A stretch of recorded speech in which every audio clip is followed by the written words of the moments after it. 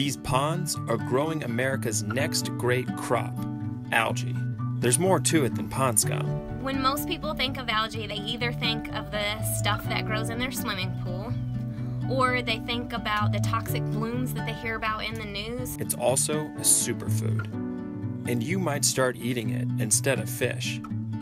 The interesting thing about getting omega-3s from algae is that fish and krill get their omega-3s from algae. We're cutting out the middle fish. And for you, what that means is that you're going to get bigger impact out of your omega-3 dose. Algae is also a great source of protein. The 150 acres that we have at our two algae production facilities is equivalent to 45,000 acres of peas in terms of protein production.